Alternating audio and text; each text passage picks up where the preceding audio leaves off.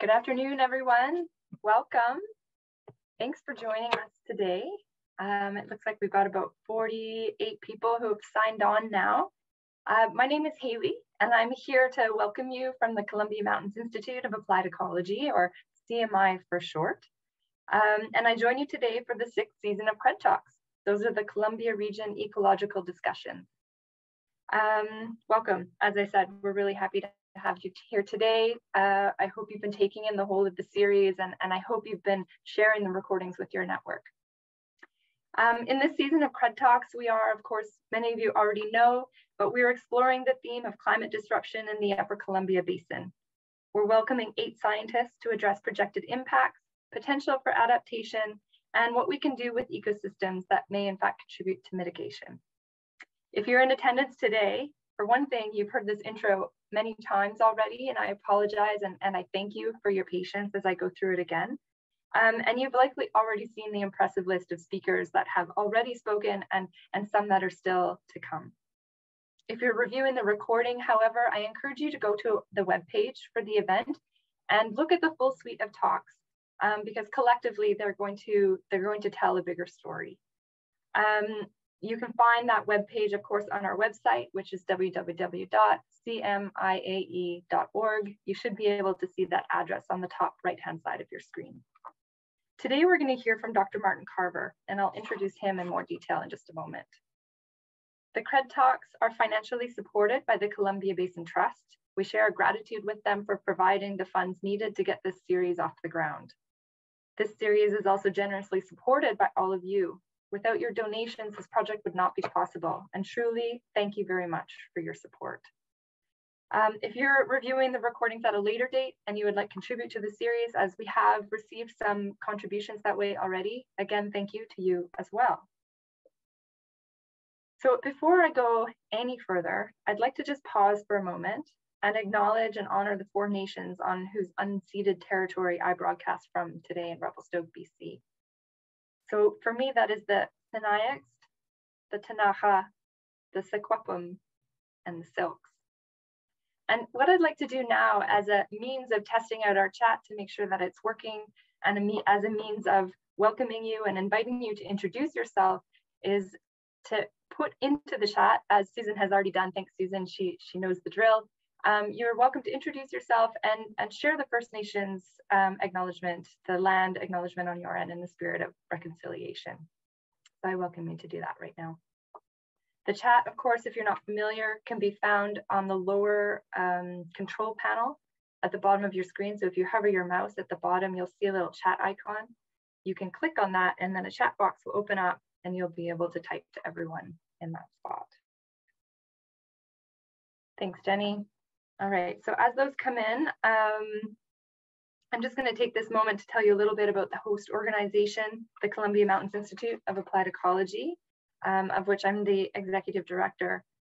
CMI is a nonprofit society and an association of people working in the various fields of ecology. And our home range is southern British Columbia, Canada, of course, but increasingly we're seeing membership from across BC into Alberta, the Yukon, and the Northwest Territories. One of the main things that we do is provide professional development opportunities, and those come in the form of webinars, of course, conferences, courses, workshops, and that sort of thing. For the sake of making this intro a little bit shorter, I won't run through a bunch of examples for you, but I'll encourage you to go to our website for more information. You can click on the past events button at the top of our webpage, and you'll see a big long list of the types of events that we host. And of course, on the homepage are our upcoming events, of which I'm going to be making some new announcements soon. So it would be worth checking back there next week. The other thing you can find on our website are great resources such as proceeding documents. So larger events such as conferences produce a proceeding document, and they have all sorts of really interesting and often very useful information that you can find. Our typical audience is well captured by the mix of people who have registered for this series, in fact, whereby I see representatives from environmental consultants, academics, students, industry representatives, nonprofits, First Nation governments, and provincial and municipal resource managers. All right, so now what we're going to do is get into the nitty-gritty details of the Zoom platform that we're using today and how you might interact with us in this way. So first, I just want to note, and you probably heard upon signing in, that the webinar is being recorded. These recordings, as I noted, will be posted on our event webpage within about 1 week of the event taking place. However, we've been getting them up earlier, so they're usually there by about Tuesday if you're looking for the recording. And as I said earlier, those recordings from prior talks are already posted there, so feel free to listen in on those if you happen to miss them. We're in the webinar format as opposed to the meeting format, and this means that our attendees, their cameras have been disabled, and you've also all been muted. If you would like to be unmuted, however, you do have the option of raising your hand. So if you take your mouse again to the control panel at the bottom of your screen, there's the raise hand icon. I'll just raise mine now. And that will signal to us that you would like to speak. If, for example, you want to ask a question at the end of the presentation, feel free to raise your hand and we'll know to unmute you. The chat feature is enabled, as you saw, and this is a place where you are welcomed to share resources with one another. But we're not going to be posting questions in the chat. For the questions, we're going to be using the Q&A feature. So again, icon should be at the bottom of your screen. If you click on that, it'll open up a Q&A box. And as I am talking, I would like my volunteer in the audience, Marc-Andre, if you're listening, to put a sample, oh, he's on it, to put a sample question in there. So you'll see that Marc-Andre just asked the question, is the sharp-tailed grouse really pointy? That's great. And what I want to point out here is that we've enabled the upvote feature, which has been working out really well. So if somebody like Marc-Andre asks the question that you'd like to hear the answer to as well, you can click on that thumbs up. So perhaps somebody try that right now. And what will happen from me is I will order these questions in the order of most upvotes, and I will present them to Martin at the end in order of popularity. Okay, so you are, thanks, we've got 3 upvotes on that. Perfect, you should be able to see how that's working. You're welcomed to put questions into the Q&A as they come to you. We will hold the questions over until the end, just so you know. What else do I want to say? If you would like to get in touch with myself or Nicole Trigg, who is in the background with me helping with technical details because you're experiencing some issues that you might need help with, just send us a chat, and you can do that by clicking the drop-down menu and sending it to hosts and panelists, and that will get our attention, and we'll be able to help you with whatever issues, or we'll try anyways, to help you with whatever issues you might be experiencing.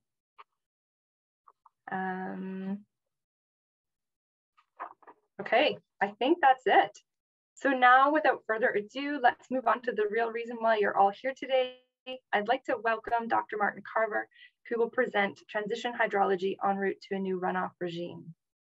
Martin Carver is a hydrologist and fluvial geomorphologist with over 25 years experience in water resources and land use analysis. His work is focused on the Columbia, Athabasca, Peace River, and Liard basins and emphasizes climate change preparedness. His interests range from project impact assessment to hydrologic risk analysis and conservation planning, and the design of monitoring networks. He has worked in Canada, Nepal, and Ecuador, and he now works across Western Canada as an independent consultant and researcher based in Nelson, BC. So we're really fortunate to have Martin with us today. Welcome, Martin. Thank you very much. And so, Martin, you can share over my screen now.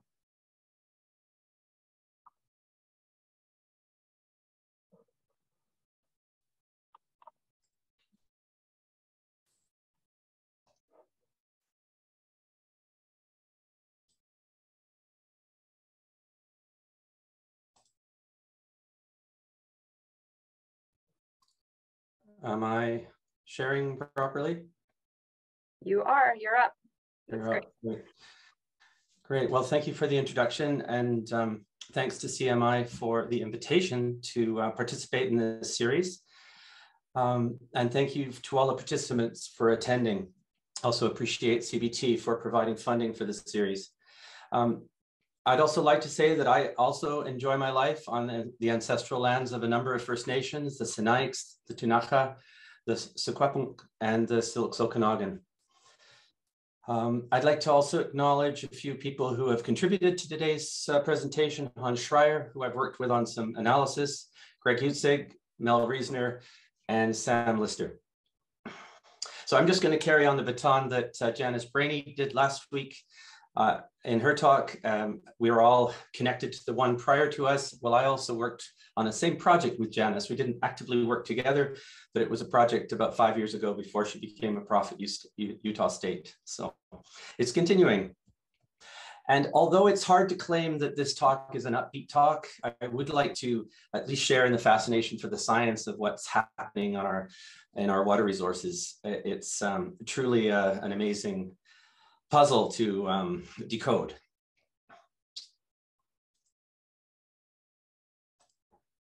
Okay. The past and the future. We're heading into a new future. And although this image makes it look rather elegant, I can't say it is going to be particularly elegant. The transition is going to be messy, bumpy, and it's the transition that this talk is about, not the future. That is too far away for us to have much of an idea for what it's going to be like. And it's going to be characterized by unpredictability. And I think that's going to be a theme in the talk today. And unfortunately, the future isn't a particularly attractive one. It's certainly got fire and smoke and a whole bunch of other things in store, landslides, geomorphic activity.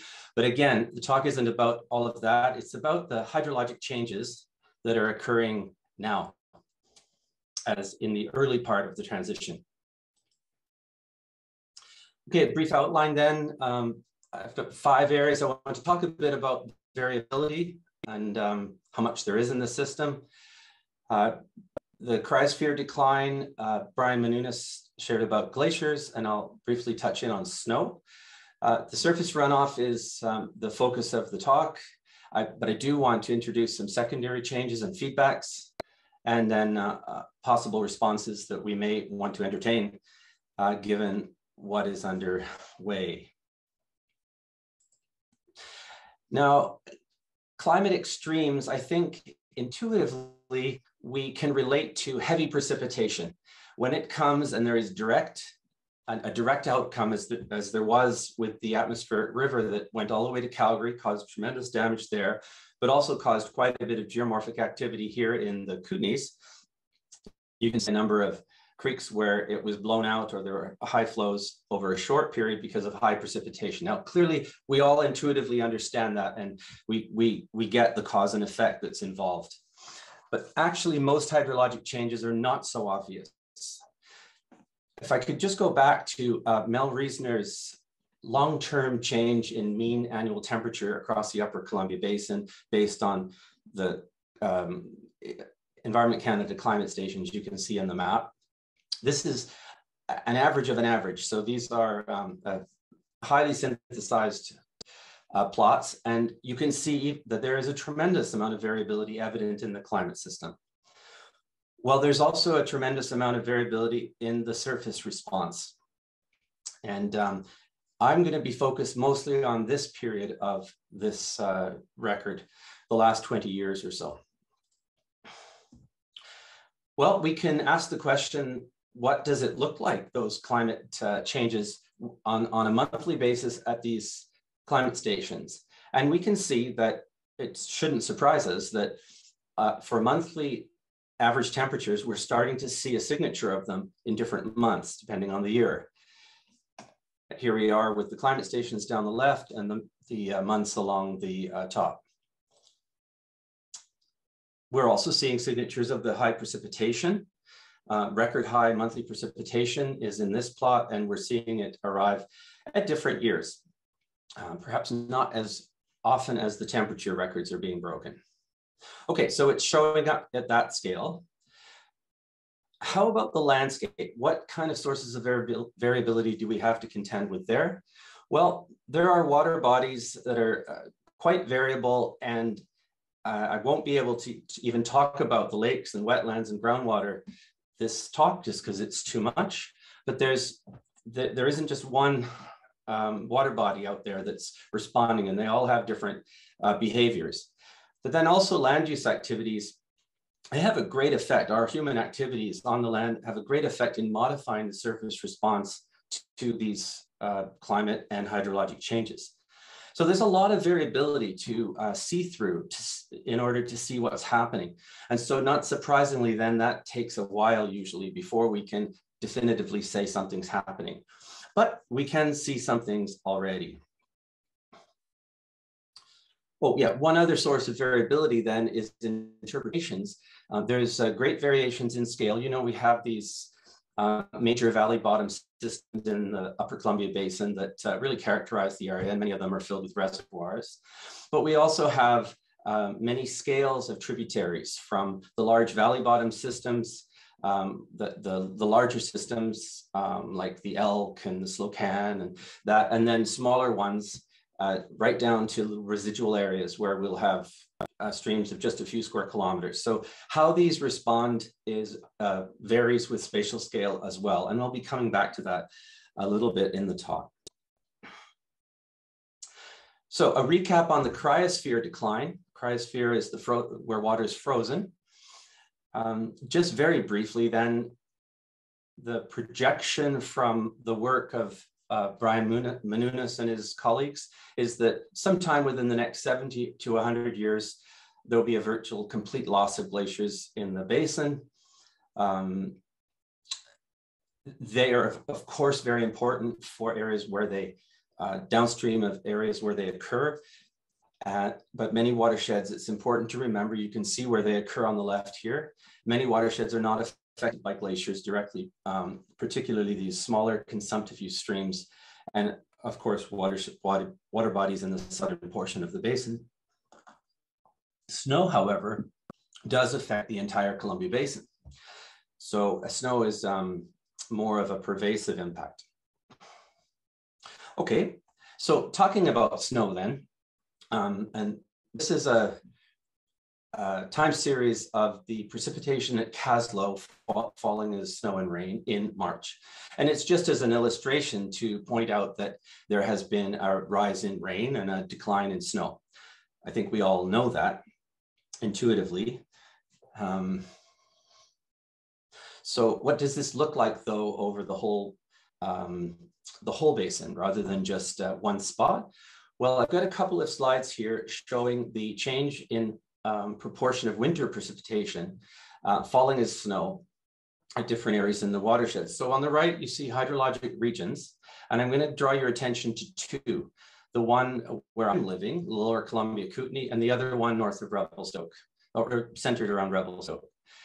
You can see that the proportion of winter precipitation is going to decline from, it depends on the region, but from 80 to 90%, and then will drop to 50 to 80% over the coming decades. This is to the end of the century, and based on a kind of an average between business as usual and a very optimistic emission scenario.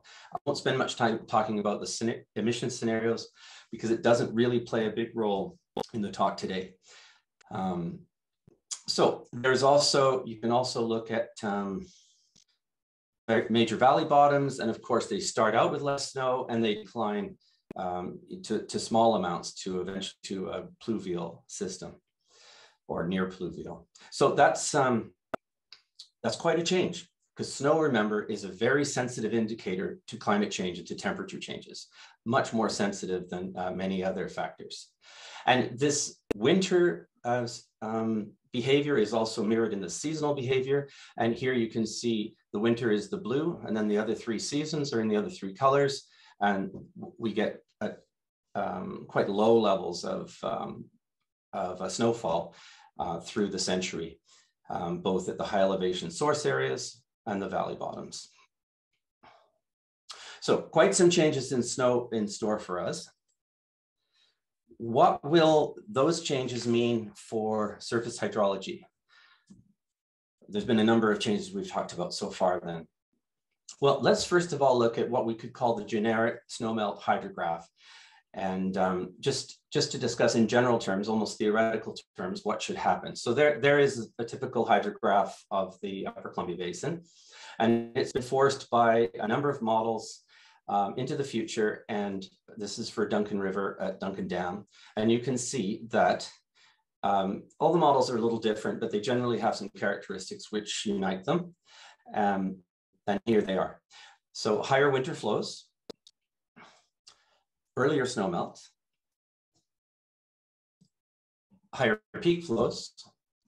You can see the dark black, right? The black line is the baseline. Earlier peak flows, and then lower summer falls. So that would be, I'd say, a sort of genericization over the long term that this will eventually come to pass if you force it with the climate that we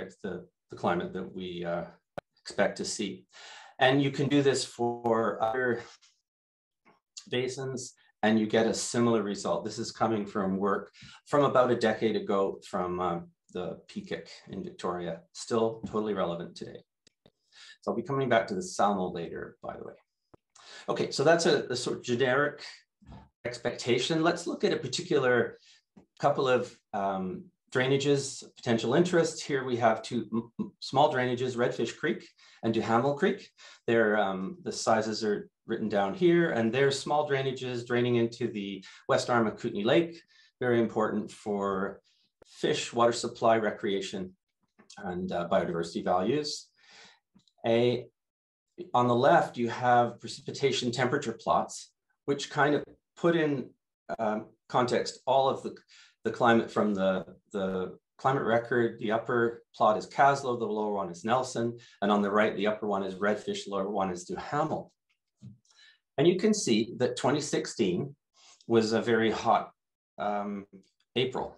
These are all April, and it resulted in a rapid snowmelt and a record runoff. It blew away the previous record.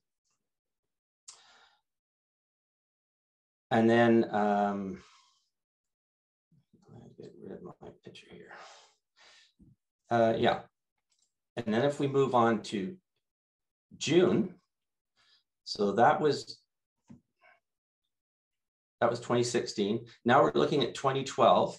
All of a sudden, it's different. It's quite cool, but very high precipitation, record breaking, and it led to record runoff in June. And you can also look at 2015 with very hot and dry conditions leading to record low runoff. So within the space of just a few years, we've both had record high and record low, and we've had different mechanisms causing it. Okay, so that's kind of like an anecdote. Let's sit back a little bit and look at more streams and more months.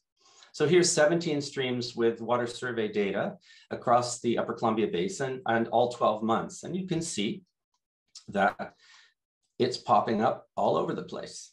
We are seeing records broken on high monthly discharge almost in every month in the last, well, even the last 10 years, but certainly the last 20 years. And then we can look at low monthly discharge. These aren't being broken as quickly, but they're being broken.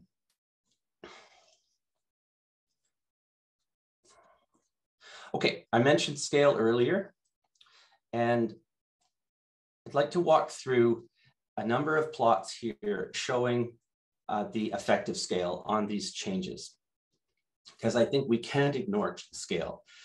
Perhaps what we just saw was, in the anecdote, was scale related. Okay, so I'm going to walk through 5 drainages and look at how their history of mean monthly flows has changed. So let's start with Anderson Creek, which is a small drainage just above Nelson. Nelson gets some of its drinking water from Anderson Creek. It's a low elevation drainage, quite small. And here then, first of all, I'll just say that you can see that this is February, April, May, and June. And you can see that this late winter or early spring runoff is generally increasing, which again is consistent with that generic expectation that I showed earlier. And in this case, June, remember this is a low elevation watershed, it's declining. And in just this one drainage, we've got 4 extreme years, really extreme, in 4 different years. So this small drainage seems to be quite vulnerable to climate change.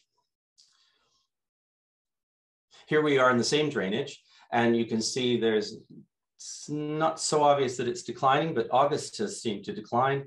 And now we're seeing some extreme low flows, not just the peak flows. And let's see.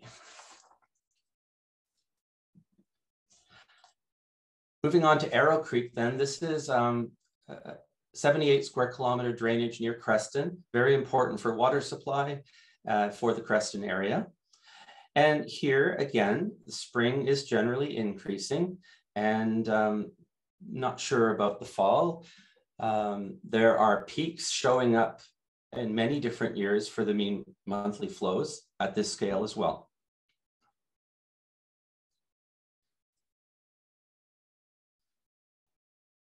Caslow.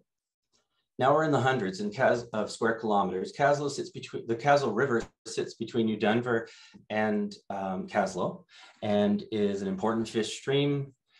It's also important recreationally, and it has high elevation snowpacks and a glacier or two, I believe. Anyway, here we see the signature of rising late winter, early spring flows, and here more clearly a reduction in July and August. Again, we have some peaks being broken. Not so clear about the low flow this 2015 year, but remember this is a larger drainage. Salmo is very similar to Caslow, broken records in a number of years, especially the peaks. But we are seeing 2021 brought a low flow in the Salmo, broke a record. And last example then is the Slocan. This is the biggest of the set. Generally rising spring, late winter spring flows.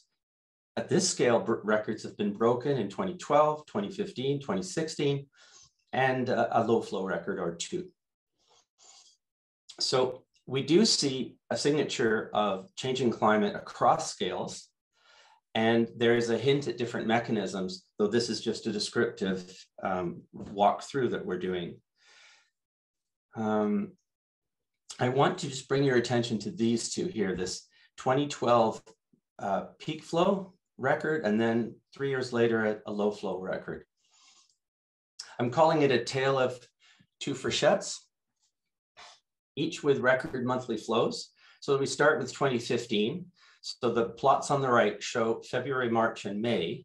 On the left column is the Slocan mean monthly discharge for February, March, and May. And then the right is the precip temperature plots. And you can see that the 2015 temperature was very high. It led to a record discharge in February and in March. And then by the time May came around, 2015 flows were quite low. You know, they were already getting in the middle of the pack after being at record levels.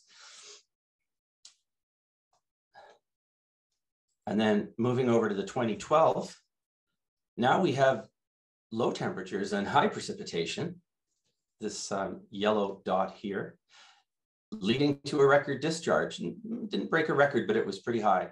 Here it broke a record in July, and then in August already dropping. So we have the same phenomenon, a peak discharge brought on by totally different mechanisms just within a couple of years of each other. Kind of chaotic to study. And this slide is just to show that the projections are into the future with the climate models and using hydrologic models, that the seasonal runoff will continue with this pattern, that winter precipitation will rise, spring will also rise, summer precip will drop. Sorry, this isn't precip, this is seasonal runoff. And then the fall will modestly increase or stay the same depending on where you are. So those patterns we expect to continue through the century, which is the period of these models typically. So it looks like we have a long road ahead still, and those changes that are already happening are going to deepen considerably. Now, streamflow timing, huge important topic, because the annual runoff is highly seasonal. And as we see, a lot of these changes are actually pushing the timing earlier. And we're all tightly adapted, ecological systems, human systems. Here you see fish and power, and there's lots of other needs. around environmental flows, and the timing is quite critical. There's also already been an advance of about 1 to 4 weeks in freshet timing that has occurred across Western North America. This is with a focus on interior regions. A number of studies look at that, and further advances projected under future climates. Somewhere I read up to 2 months, but certainly in the 4 weeks plus range is expected. Some work's been done in the Fraser Basin, specifically looking at that.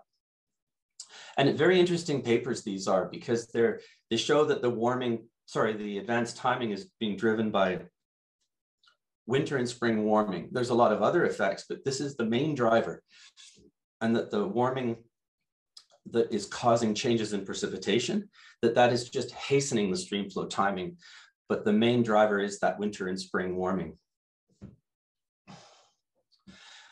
This seasonal redistribution of runoff is very problematic for summer drought for a variety of reasons: water supply, environmental flows in general. And it's basically moving runoff from the summer and late spring to the early spring and late winter. Variabilities, that topic I brought up earlier, it makes it difficult to detect these signals, but lots of work has been done on this. Climate oscillations have been found to not be the cause, that the timing advances are in fact due to human-induced climate changes, not that internal variability in the climate system. And interestingly, increases in precipitation are not generally compensated for the losses due to the continued warming. So the warming is having an effect. We are getting a bit of compensatory precipitation, but it doesn't keep up with the effects of the warming. And as I've said before, the glacial melt lifts late summer runoff temporarily, which contrasts with other non-glaciarized basins, but that's a short-term effect which will be gone at some point. Now, so what, right? Well, there's a lot of so whats on this one. The most obvious is shown here, where you get dramatic impacts from a landslide. This is a very potent example from Johnson's Landing at the north end of Kootenay Lake. You see the precipitation time series there. And in June 2012, there was precipitation for the month of June that was something like 4 times the average, as you can see in the plot. And then there was sustained heating. There was decreased soil strength, and then the landslide occurred. And of course, tremendous consequences. People were killed, houses destroyed. You can see the list of other issues. And this is an emerging threat from this issue. And I'll come back to that in a minute. But there's also feedbacks and a host of others of secondary impacts that I just want to touch in on. And really, this is a whole talk all on its own. And of course, there is Mike Flanagan, who's going to be speaking about fire later in the series. But I just want to mention that high severity fires can create hydrophobic soils, which may resist infiltration and encourage rapid runoff. This is a picture of the Deer Creek fire from 2018. And so this wildfire is increasing the risk of high peak flows when the loss of forest cover occurs in mid to high elevations. In particular, we get less likelihood of infiltration from the change in the soils, one problem. And second problem, loss of forest cover, which means there's more water running and it can be at a higher melt rates. And if we also are building roads and trails to firefight or protect or to salvage log, that even encourages further runoff. So there's a kind of amplification of the initial effect through these feedbacks and follow-up activities. And I've got a bit of space there on the right of the slide about the importance of forests in moderating flow and sediment regimes. Like, they really are a gift to our landscape, that the mountains are draped with these forests, which tend to moderate all sorts of processes. And so any impact which then takes away that forest is going to lead to additional impacts, which generally don't go in the right direction. And there's a couple of examples here too of forest health implications of climate change can cause further forest loss and therefore further detrimental changes in surface runoff. And soot and debris from wildfires can cause accelerated melt of glaciers. And there's kind of a list of issues there. Too much for today, but it's adds to the initial concern. So I want to run through 3 examples of geomorphic consequences of wildfire. Here's an example from 2003. There was a fire in the north of Creston area in the Kuskokwim drainage. And in 2003, hydrophobic soils resulted. There was a summer rainstorm just the next year. And then there was a landslide, houses destroyed, highway blocked, and ongoing risks. And what we're seeing there then is an interaction between the fire and rain events. The rain event doesn't need to be anything extreme once the soils have been kind of reduced in their capability for infiltration.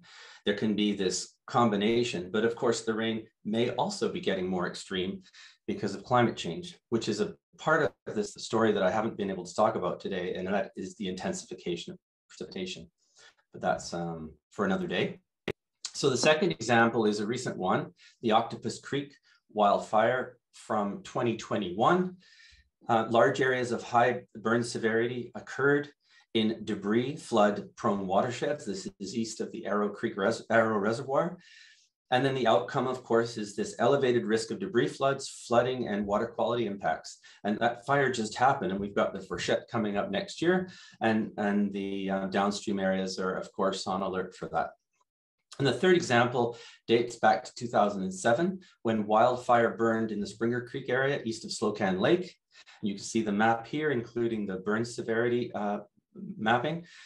And debris flows occurred in the following 3 years due to the high burn severity. You can see the debris flow lines and the source area and where they went. So this is from what's happened so far. As the impacts of climate change and fires increase, we will see more and more of these secondary impacts, which is concerning for sure. Now, this is a blue sky slide. I just wanted to take a pause before I move to sort of the final stage of the talk and ask openly what's in store in the coming decades. It's difficult to say because there's so many things shifting. There's so many moving parts. And in no particular order, I'd just like to mention, first of all, there's the reduction of the glaciers. And that in that period, it's happened already in some parts of the basin, I believe, but in that period, peak glacial melt will have passed. So we'll be on the declining curve of the glacial melt. There's eventually going to be a pullback of snow, but the pacing is very much uncertain at higher elevations. There could even be an increase in snow for some time at where it's cold enough, because remember, precipitation's increasing. So that looks like it's going to be uneven. There's an uneven advanced timing of freshet, which I think I demonstrated by walking through those plots. And longer periods of hot, dry summers. We're already seeing that. Unpredictable and or sustained spring heating. You notice the examples from June, typically in June, but there were also earlier ones in February and March. Occasional high intensity rainfall. I didn't get a chance to talk about this at all, but that's happening, particularly in association with atmospheric rivers, which do reach us out here, as we know. And there's a lot of study going on around those impacts on interior BC. And as I mentioned at the end, the growing occurrence of geomorphic impacts, and some of which are associated with hydrologic feedbacks. That's quite the list. It's probably going to be patchy. And over time, the trend will be that there will be more and more of these things converging. Later on in the century, well, that's a bit more of a question mark, because the first few decades that I'm talking about in this slide, the change is largely baked in with the emissions that we've had in the past, the greenhouse gas emissions. There's a little bit of leeway, but mostly it's going to happen now. But it's the next period where we actually have a chance to reduce that. So many questions remain. Which effects will dominate in the next few years and decades? And how will these hydrologic changes interact and accumulate? This is a very active area of research. Mostly though, expect the unexpected. It's really hard to plan year to year until we know the kind of signature of the weather and say maybe the 3-month forecasts that start to come out. Okay, let's just, what have I got? About 10 minutes. So that's plenty for going through some responses to this escalating uncertainty. I've got 3 proposals for you. The first is, of course, reduce greenhouse gas emissions and let us each do all that we can. That is the fundamental, strongest response to the changes that are happening. Remove the driving force. Second, though, develop landscape resilience. We have a history of managing the landscape and water resources to a maximum risk tolerance. We define the risk tolerance and then we often manage to it. I think we need to move away from that. And in its place, we should be emphasizing precaution. That is not moving forward if we don't know something. Restoration and risk reduction. So where we can actually reduce the risk. The goal overall is to develop resilience so that the land and water is more able to withstand these changes that are occurring. And lastly, measure what is happening. Current monitoring is insufficient or it's not located where it's needed. There are some strong monitoring networks in place, but they've not been built up, integrated in a scientific way often. And a companion to the monitoring would be to enable retention, access, and integration of water data. It tends to be in different locations, not always readily available as well. So I'd like to just explore this measure what is happening part with some examples of what actually is happening. So first of all, I want to go back in time to this area just between sort of the center of the West Kootenay, between Kootenay Lake and Arrow Reservoir with Slocan Lake in the middle, and just look at the history of hydrometric monitoring. 1910s, you can see all the red dots. Just going to quietly let you look. 30s, 40s, 50s. Now we're starting to see the decline after the 50s, 70s, 80s, 90s, 2000s, 2010s, and here we go. This is what we have left, the red dots. The yellow ones are all discontinued. And this is fairly typical. This is just an example area. And this sort of tells the story. We see here that the drainages that have been removed are typically the small and medium-sized ones. The ones that have been retained are the large ones. And that's what more or less characterizes our hydrometric network. Not totally, but dominantly.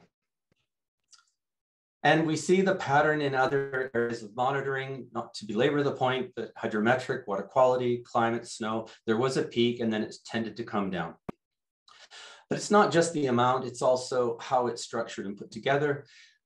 This comes out of a report that I wrote for the Columbia Basin Trust in 2017, looking at water monitoring in relation to climate change impacts. And notable gaps in the Upper Columbia Basin include, as I just said, the hydrometric monitoring for small and medium-sized watersheds, high elevation climate stations. We know not enough about what's going on in climate at high elevation, changes to snowfall and snowpack, especially at mid and high elevation, and glacier mass balance and rate of decline. And there's some additional gaps. I can just invite you to read that if you can.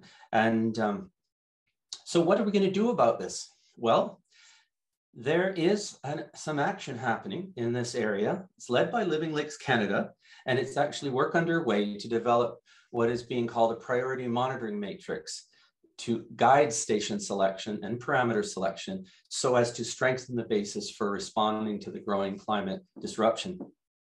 There was a workshop held in June 2020. You can see the proceedings on the right, and to create a scientific framework and a methodology for expanding water monitoring in the basin.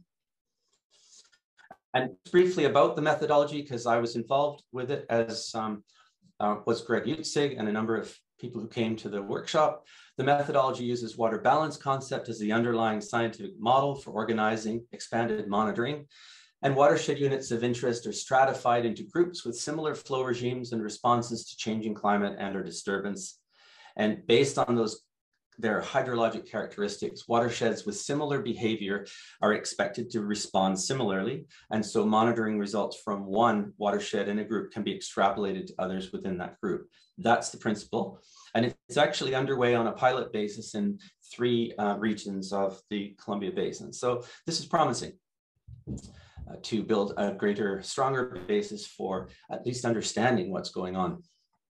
And briefly, there's also a Columbia Basin Water Hub, also led by Living Lakes Canada, which is creating kind of a cousin to the earlier initiative. And this is a central repository to store and access current and historical water data. The idea is that it will support data-driven decision-making and community planning. Data sources come from a wide range of sources. And it also has features for easy access to data, including providing links to other existing water data portals relevant to the Columbia Basin and customized support. It's quite innovative. There's 200 data sets, 39 contributors and growing, and it was just launched. I'm spending a bit of time talking about these two so that we can end on a positive note, because I know the subject matter can be a bit heavy, but there are things we can do, from reducing our greenhouse gases to changing our management practices to studying and finding out more, measuring more of what's going on. So that's positive. And in conclusion then, I throw 5 conclusions out. First, I say the unpredictability defines surface hydrology in the coming decades. It really does define it. And what's interesting is the extremes are growing simultaneously at both ends of the spectrum. We're basically burning the candle at both ends. There appears to be a sharp, perhaps non-linear jump in non-stationarity since maybe 2000. And if I'm not mistaken, I think Brian Menounos might have said something about some non-linearity in the glacier decline since about 2010. So it looks like something's happening that's a little bit unusual in the last decade or two. And given the unleashed uncertainty that is now running here, I think a more cautious, risk-averse approach to land and water management becomes appropriate. And lastly, expanded monitoring can assist us in managing the basin's ecological and human communities through the long, bumpy transition, which will probably outlive everyone watching this, participating in this webinar today. Again, I'd like to thank the following for their contributions to the presentation. Hans Schreier and I worked together on those quantitative plots, and I do appreciate the collaboration. Greg Utzig for his slides and his ideas. Mel Reisner supported with some of the slides. Living Lakes Canada provided information about those 2 initiatives, and Sam Lister worked on the history of hydrometric monitoring. So thank you all. And that concludes the presentation.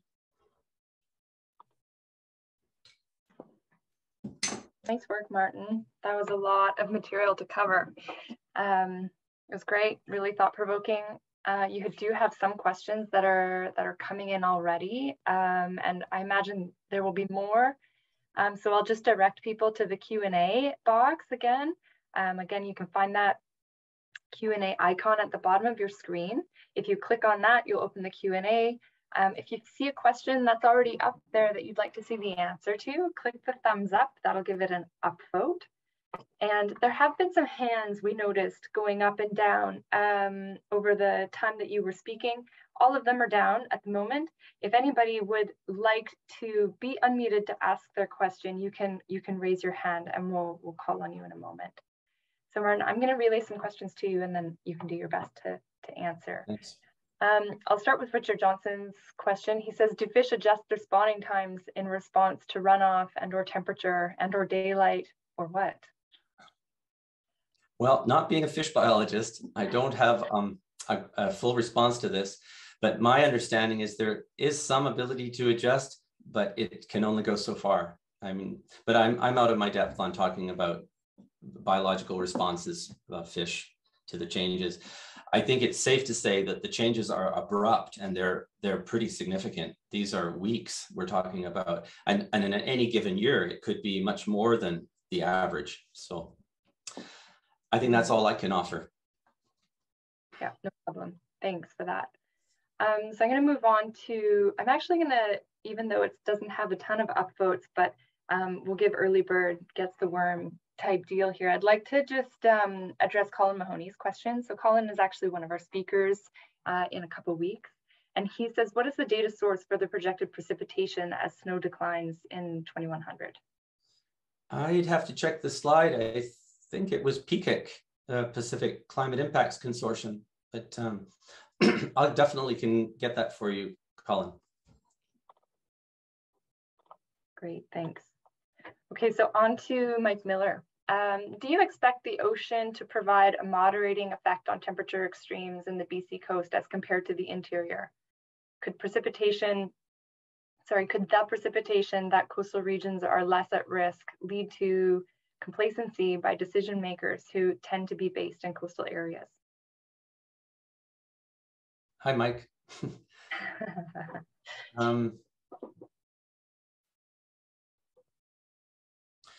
Yeah, I don't know. We do obviously live with a coastal bias in the province because that's where most decision makers live.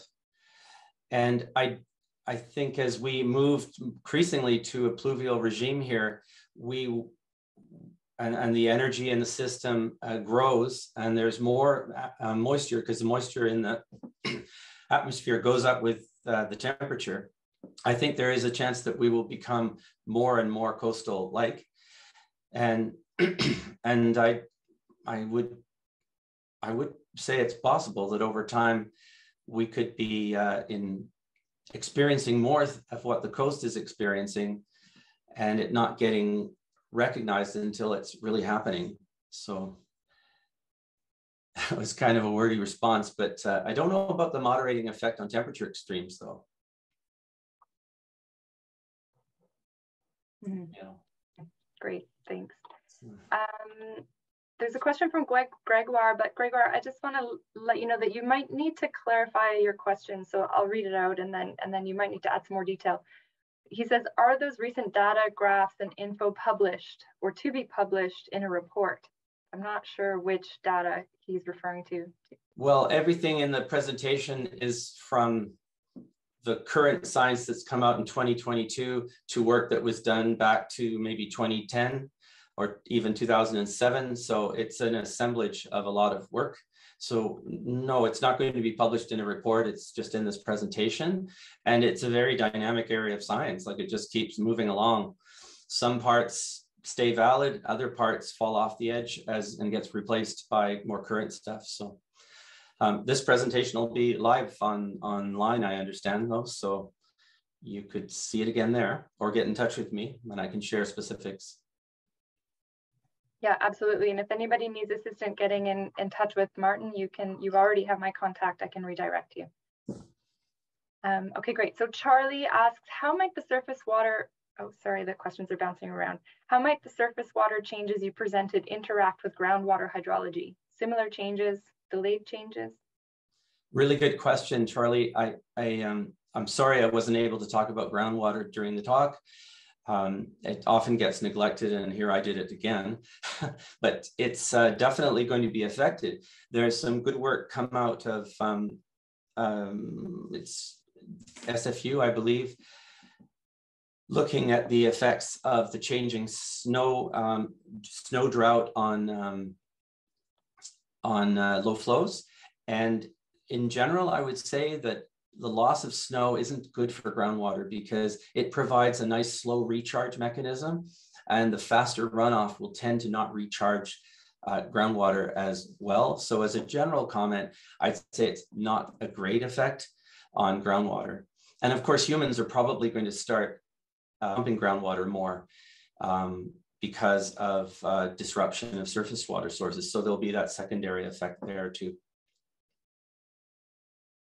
Great, thank you. A popular question from Laura Sachs. She says, can you explain more about the types of land use policies that we should be pushing for to build hydrologic resiliency in this time of unpredictability? Oh, they're extensive. There's just so many things one could mention. Certainly, a lighter touch on forest harvest and road building would go a long way to provide more resilience for forest cover.